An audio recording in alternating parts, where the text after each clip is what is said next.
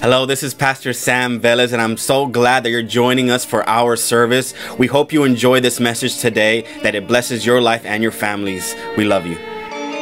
The title of my message is, it's the help I have. It's the help I have. I don't know about you, but for some of us, sometimes when we're trying to work on something, we don't always want to show that we need help because we want to seem like we got it together. You know what I mean? When you say like, oh, no, I got this, don't worry. It's like super heavy and you're breaking your back, but you're like, I got this. Or if you're single in the room and you want to impress somebody, you're like, and you see a girl and you're like, I got this. And you're just sweating and you're red and whatever. And sometimes we, as humans, we tend to think that we got it. And sometimes we do have it and sometimes we don't, and we need help. And that's why it's important. That's why people try to encourage others. Hey, if you need help, say something. If you need help, ask for it. And I wanted to bring that subject because the Holy Spirit, the Bible describes the Holy Spirit as a help as well. Jesus was telling the disciples, he said, hey, I'm going to leave, but I'm not leaving you alone. There's going to be some help for you. Jesus knew that the disciples were going to have to face certain things. The disciples were going to have to speak into certain areas. There was going to be an attack from the enemy. The Roman government was still there. There was still an oppression among the church. There were still religious people that did not like what was going on. And so Jesus said, I'm going to leave you the Holy Spirit. I'm going to leave you a person that's going to help you in the midst of all of this. That's why when you read the New Testament, you see that the people of God, although they are oppressed, attacked, beaten, they triumph everywhere anyways. There's victory anyways. Peter, Paul, and all the disciples, although they were attacked and oppressed, the Spirit of God was still at work. Because no man can ever stop the work of God in your life, no matter how hard they try. I want to encourage you with that today, because sometimes what happens is we allow situations and we see things through a lens and it affects us. And because it affects us, we don't want to try anymore. We don't want to do that anymore. We don't want to go there anymore. We don't want to open this anymore. Why? Because of the enemy. And the enemy is under our feet. Amen. The enemy is under our feet. And he has no victory over you today. And those you watching online today as well. Don't allow the enemy to speak lies into your spirit to make you think otherwise, to make you think that it's over, to make you think that it can't be done, because that is a lie of the enemy. And if we're not careful, we will speak like the enemy. We'll speak like defeated people. We'll speak like people that have nothing on the inside. If you have your Bibles, I want to open up with this in John chapter 14. John chapter 14, 16 and 17. If you want to go there really quick. John chapter 14, verses 16 and 17. Jesus said this. He said, and I will ask the Father, and he will give you another advocate who will never leave you. He is the Holy Spirit who leads into all truth. The world cannot receive him because it isn't looking for him and doesn't recognize him. But you know him because he lives with you now and later will be in you. Jesus is telling the disciples, the Holy Spirit is present with you right now. But when he comes and he baptizes you in the book of Acts, he's in you. Remember I said it last week. Old Testament, the Holy Spirit was on a person. In the New Testament, the Holy Spirit is in a person and works through a person. Jesus was present. The Spirit was present on them to do miracles, to do all these things. But Jesus said, man, when the Holy Spirit comes on your life, man, it's different when it's in you. It works different, operates different. Why? Because now when you speak, now when you stand, now the way you live, it doesn't come from an outside source. It doesn't come from a moment where the Holy Spirit comes upon you. No, it comes from within, and it doesn't stop. Because in the Old Testament, remember I said last week, if you were here, that the Holy Spirit would come on certain moments and the people would be filled with the Spirit and they would do these extraordinary things. The Bible will talk about the Spirit of God came upon them and they began to prophesy. The Spirit of God came upon them in this. The Spirit of God came upon them. And it was like in certain moments. But now Jesus is saying the Holy Spirit's in you, so that means that it's not just for a moment, it's for a lifetime. It's not just in the hard moments, like it's just for this moment. It's a hard moment, so that's when the Holy Spirit. No, the Holy Spirit's at work every single day of your life. And what the Holy Spirit does is the Holy Spirit speaks truth into your life. Jesus said it, that the Holy Spirit would come to speak truth. He was going to send the advocate, and it was going to speak truth. The Holy Spirit will never speak a lie in your life. You know it's the Holy Spirit at work because the truth aligns with His word. The Holy Spirit will never lead you into a place that would affect you. The Holy Spirit will never lead you in a place that would hurt you. The Holy Spirit speaks truth into somebody. Speaks truth. There is no lie in the presence of God. The only time that we could experience a lie is from the spirit of hell, from the devil. When the devil speaks lies, that is where things get twisted. Jesus faced the devil for 40 days when he was fasting. What happened? He answered the devil with the word of God. He responded with the word of God. Adam and Eve were affected. Why? Not because they did not have God, but because they listened to a truth that was not real for them. They lost the dominion they had. They lost what God had given them because they believed a lie that did not come from God. And because they believed a lie, they experienced the fall. And we experience it now.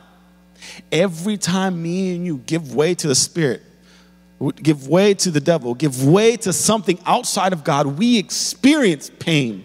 We experience discouragement. We experience defeat because we believe the lies of the enemy. Telling you that you can't. Telling you that it's not going to change. Telling you that it's over. Telling you that she's always going to be like this. He's always going to be like this. Telling you that, man, this is just the way it has to be. Those are lies from the enemy that come into your life and make you believe something that's not true. So then we respond that way. But when the Spirit of God is at work, it will speak the truth of God into your life, and it will let you know how awesome your God is. When I was getting ready for the sermon, I was trying to, because I'm still in this Peter mode. I know we talked about Peter last Sunday, and I was trying to avoid this Peter thing, but the Lord led me back to Peter's life again. And if you have your Bibles, I want you to go, and you're going to see what I'm talking about. When I'm talking about the truth of who God is, I want you to go to Acts chapter 3, 12 through 16. The Holy Spirit speaks truth, right? And the Holy Spirit speaks the truth of who God is. Peter had just healed a lame man that was at the gate called Beautiful. And this is the aftermath. It says this. They were getting after him. They were coming against him. And the Bible says, Peter saw his opportunity and addressed the crowd. People of Israel, he said, what is it so surprising about this? What is so surprising about this? Why stare at us as though we made this man walk by our own power or godliness? For it is the God of Abraham, Isaac, and Jacob, the God of all our ancestors, who has brought you glory to this servant Jesus by doing this. This is the same Jesus whom you handed over and rejected before Pilate, despite Pilate's decision to release him. You rejected his holy, righteous one and instead demanded the release of a murderer. You killed the author of life, but God raised him from the dead, and we are witnesses of this fact. Through faith in the name of Jesus, this man was healed, and you now know how crippled he was before. Faith in Jesus' name has healed him before your very eyes. When Peter does, as he performs this miracle, the Bible says that they were questioning him.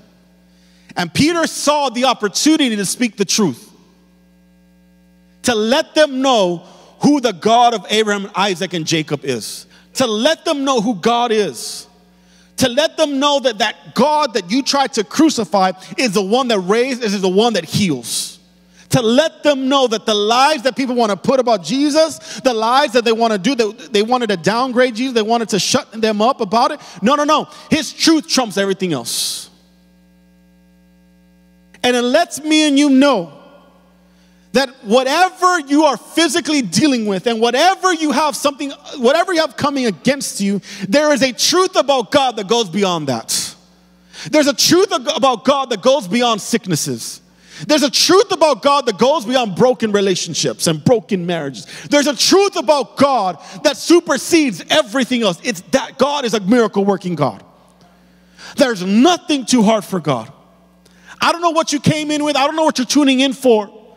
But there is nothing that is too hard for God. You have to believe the truth of who God is for your life. Because if you do not believe who God is, you will never experience what God does. That's why there's moments where you have to remind yourself. You have to remind yourself.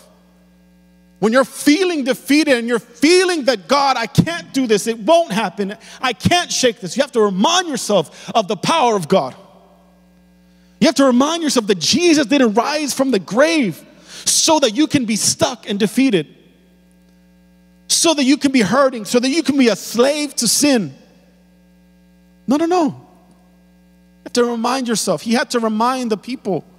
He's like, hey, what we did shouldn't be a surprise to you. He's like, hey, all this that you're talking about and you're complaining about is because it's that Jesus that healed this lame man.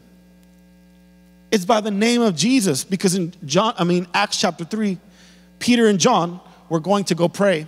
And the Bible says that there was a lame man asking for money, and Peter yells at him and says, hey, silver and gold I do not have, but what I do have, in the name of Jesus, stand up and walk. And he picks him up, and the man is healed in that moment.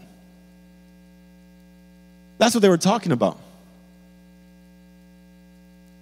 He says, in the faith in Jesus, the Bible says, that man was healed. It was the Spirit of God at work in them. It was the truth of God at work in them. Jesus was no longer present in Peter's life and in the disciples' life, but they had the truth of God. They knew how God worked. They knew that when you add God to the mix of what you're going through, something great has to happen. Some sort of transformation something has to change.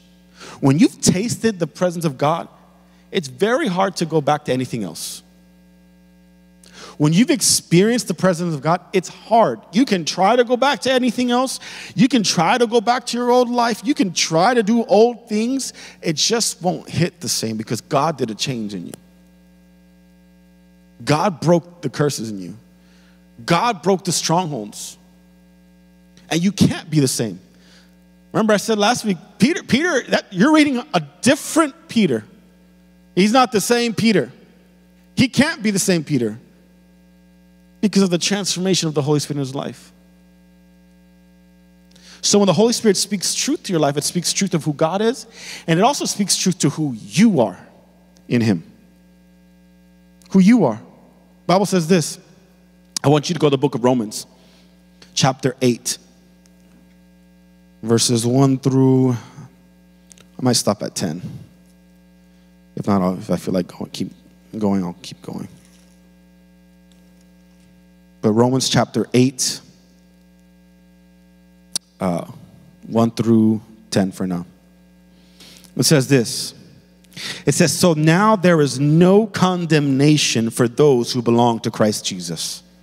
And because you belong to him, the power of the life-giving Spirit has freed you from the power of sin that leads to death. The law of Moses was unable to save us because of the weakness of our sinful nature. So God did what the law could not do. He sent his own son in a body like the bodies of we sinners have.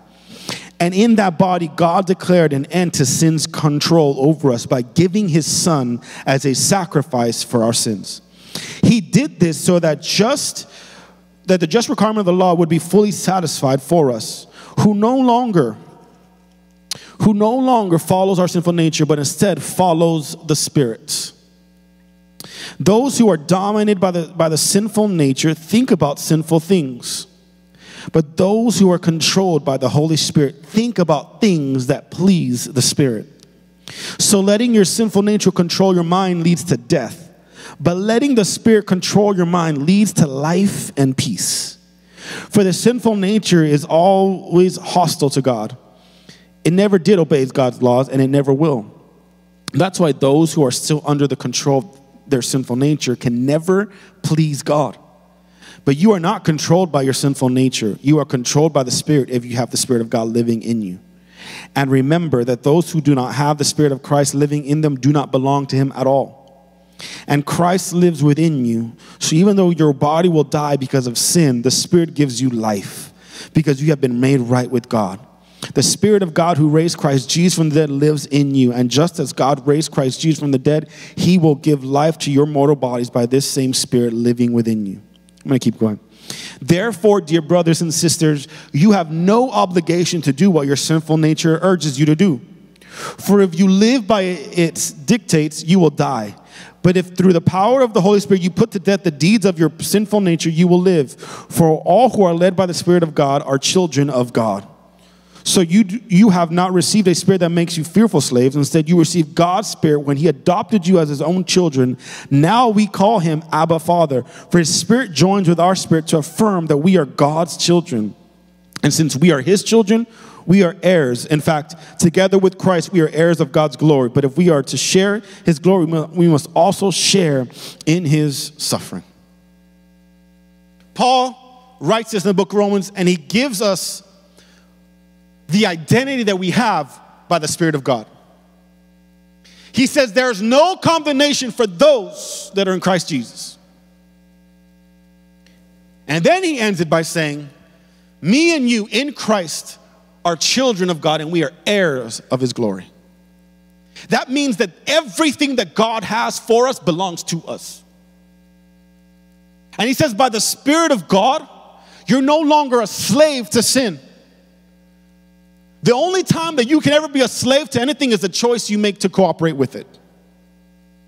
The only time that you can ever feel condemned is you condemning yourself. There's a difference, church, when we're condemning sin and we're condemning a person. Condemning sin is calling sin for what it is and talking about it and speaking against it. Condemning a person is totally different. It's destroying who they are. It's destroying that God created them in the image of, they were created in the image of God, the book of Genesis says. And when the Holy Spirit is speaking, the Holy Spirit tells me and you who we are in Christ. That's why I'm so against people that speak defeat every single day. I can't stand it. Because the Bible says a different story. The Bible says I'm an heir to the throne of God. The Bible says I'm a child of God. The Bible says that God's glory is my glory. The Bible says that there is no sin that can make me a slave, that if I walk by the Spirit, I carry the power, that his life lives in me. There is no situation, no devil, nothing that can stop the work of God in your life. But the Holy Spirit, when the Holy Spirit speaks truth, it's who God is, and also who I am. That's why I walk different. That's why I believe different. That's why when we pray for people, that's why whatever it is, we do this because of the Spirit of the Bible says that when Jesus Christ raised to life, his life-giving Spirit comes in us, which allows me and you to live differently, to speak differently.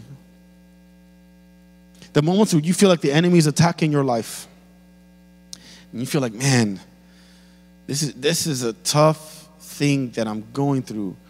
Remind yourself of who you are and who you belong to. And remind yourselves that when the devil wants to make you a slave to sin, the Spirit of God comes and sets you free. And you are no longer who you used to say you are.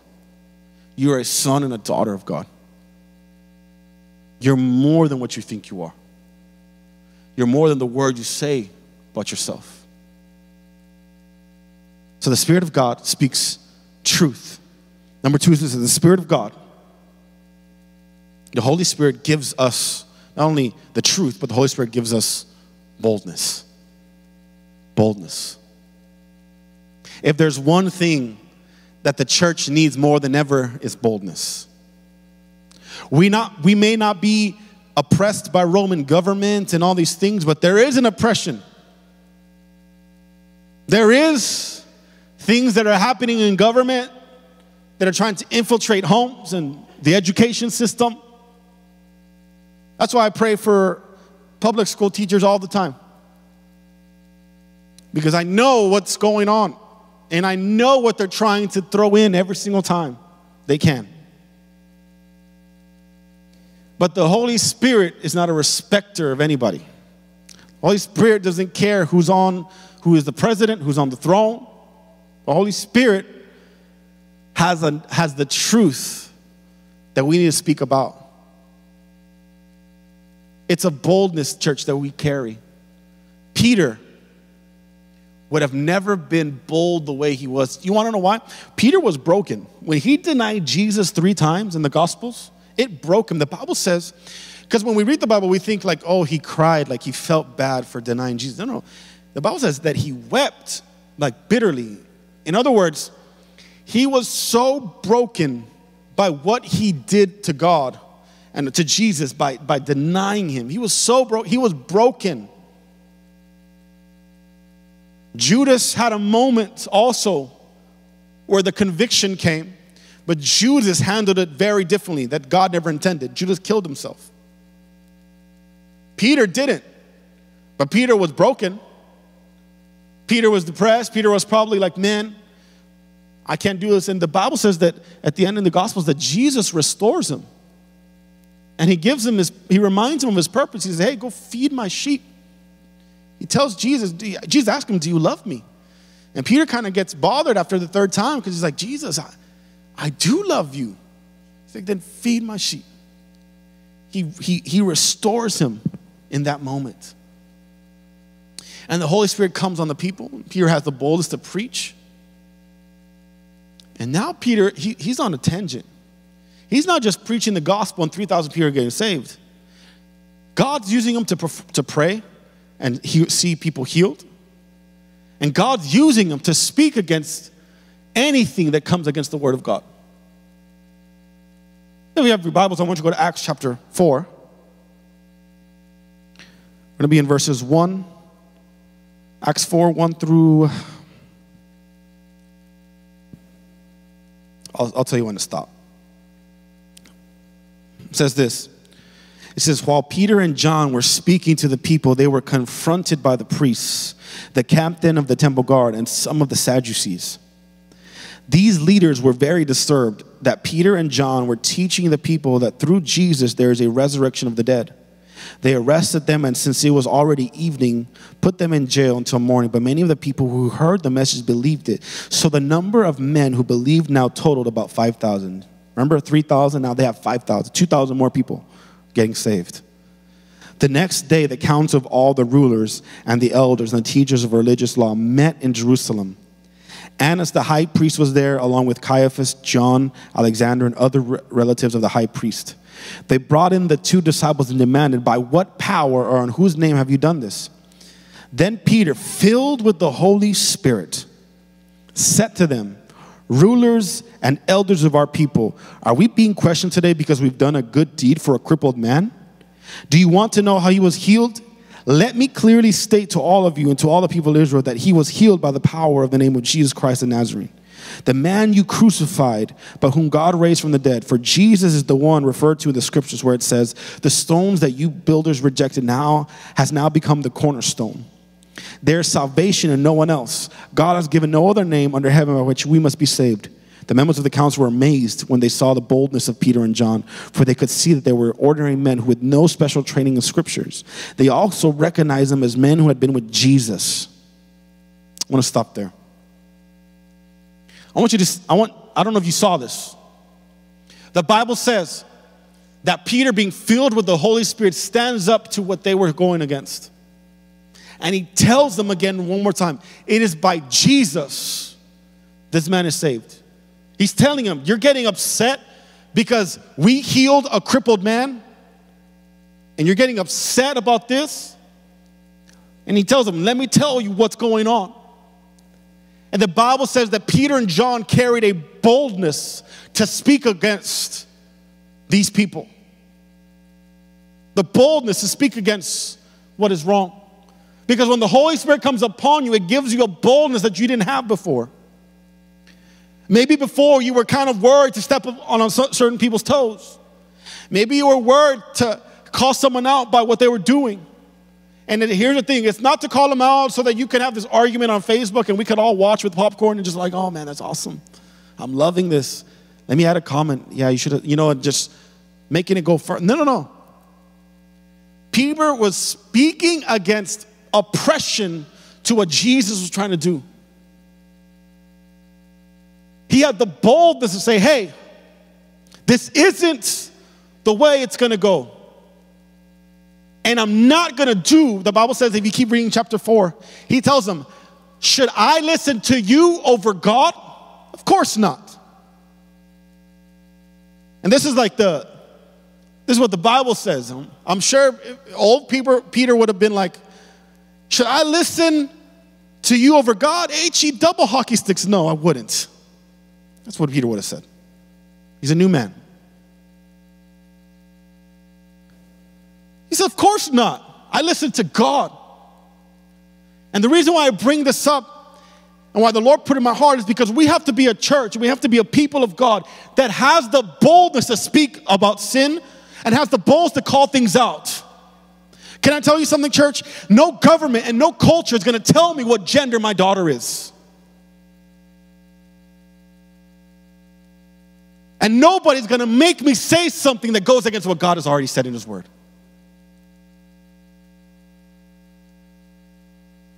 We live in a world, church. You read it all the time. You see it on social media. Trying to make people conform to the image that they want instead of who God called us to be.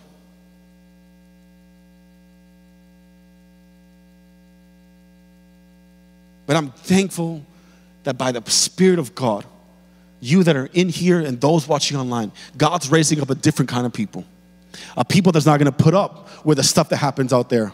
A people that's going to stand with the Word of God through the test of time, regardless of what happens after we speak.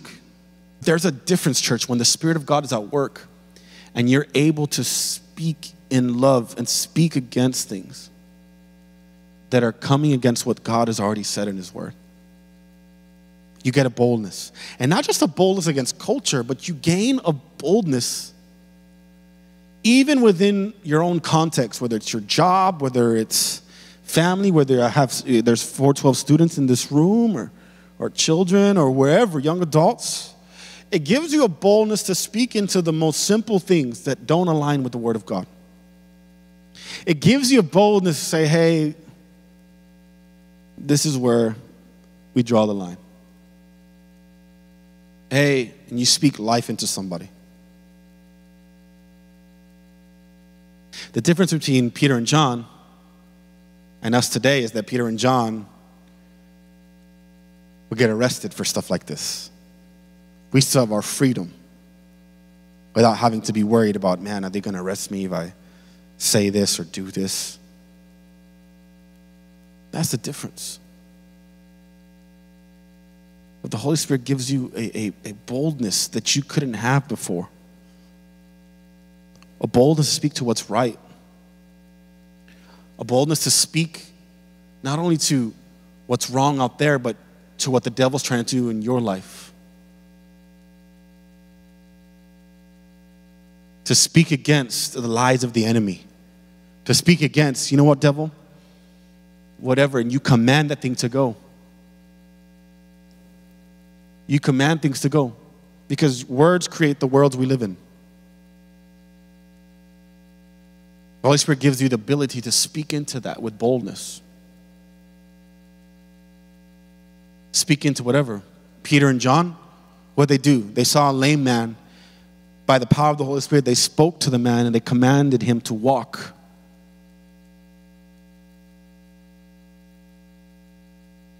The Bible says that they perform many miracles. You read throughout the Bible, they speak to the devils and they call people that are demon-possessed to call them out.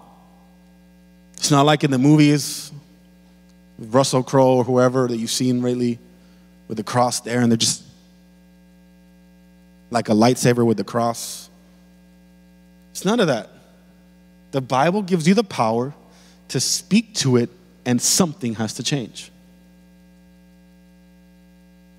It's a boldness. The Holy Spirit gives you a boldness to speak into that.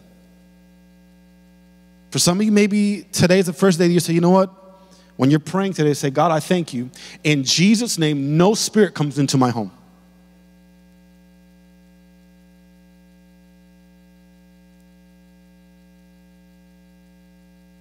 Because the spirits cannot contain, they can't stand the name of Jesus. They won't. But when we read stuff like this in the Bible, and it resonates with us, and we're like, man, I love that. You have to remember that Peter and John, the disciples, and later you'll find out, if you haven't already, Paul, all of them walking in step with the Spirit started because they understood the simple thing that the Spirit of God wants to be wanted. The Spirit of God is available to anybody, but you have to want the Spirit of God.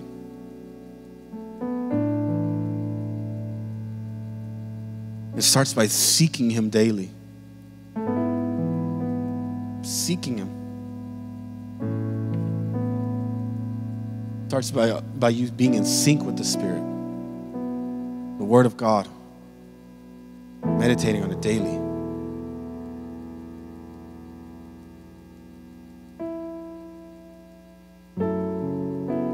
Those two things.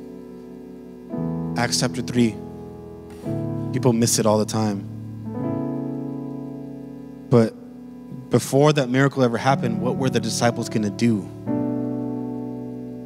What they were doing, they were going to go what? Pray. Which tells me and you that just because you receive the Holy Spirit doesn't mean you stay disconnected from the Spirit of God. They were still connecting to the Lord. They were still engaging. That's why we do prayer nights. Because we're nothing without the Spirit of God. We need to connect. They stayed in step with the Spirit. Acts chapter 4, if you keep reading on verse 23, the church prays for courage. They heard about what was happening and they began to pray. And you know what was their prayer at the end? I think it was 4:31. They said, Lord, stretch out your hand. Stretch out your hand so that you can give us a boldness so we can see signs, wonders, and miracles. He says, stretch out your hand on us. I don't know about you, but I want the Lord to stretch out His hand on me, on my life, so that I could have boldness, so that I could have courage, so that I could see God's miracles and signs and wonders, things that I would have. You know what a wonder is? It's something that makes you wonder, like, how did this happen? It's like if you stood out there in the rain, you said, in the name, like Jesus said, be still, and it just stops. That's like a wonder, like, oh my gosh, how did this happen? Lord, would you stretch out your hand? Thank you so much for joining our service and for listening to us. We are located at 4519 East Del Mar Boulevard in Laredo, Texas, and we hope that you will continue to be a part of our ICM family.